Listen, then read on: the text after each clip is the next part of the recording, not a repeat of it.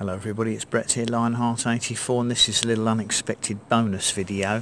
When I started my tree tomato pruning experiment a couple of months back, I suppose it's in July, I'll have to check the exact date.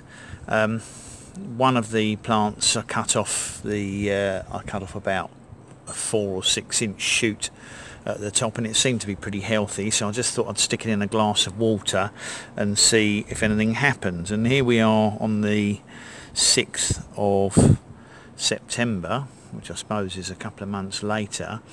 Those white nodules you can see on the stems are what developed prior to the shoot, the roots coming out, and as you can see, this cutting has actually got two roots, looks like a third one developing there.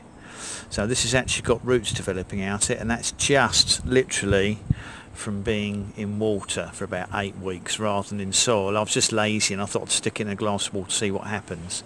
So for anyone that's interested, that's a tree tomato cutting which came off one of my experimental plants, and that is the result of 8 weeks in water. I mean, obviously you could do it another 10 times and it might rot off and fail every time, but this time it's rooted, so I will be potting that up shortly in the next few days, and we'll have an extra plant out of it. Not that I need any, because I've got about 8 tree tomatoes and they're going to be very big plants to try and overwinter, but we'll see how we go over winter. So thanks everybody for watching. Please remember to give the video a thumbs up, share it with anyone you think might be interested. Much appreciate it if you'd subscribe to my channel if you haven't done so already, and obviously if you remember to click on the bell, you'll be updated on new videos as they come out, including updates on this cutting and whether it roots successfully and progresses.